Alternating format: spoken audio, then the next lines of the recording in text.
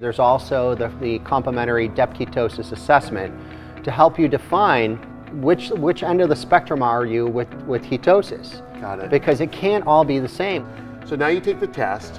We're going for 75 to 80%. Now the other 20% we have are protein and carbs. Well, no.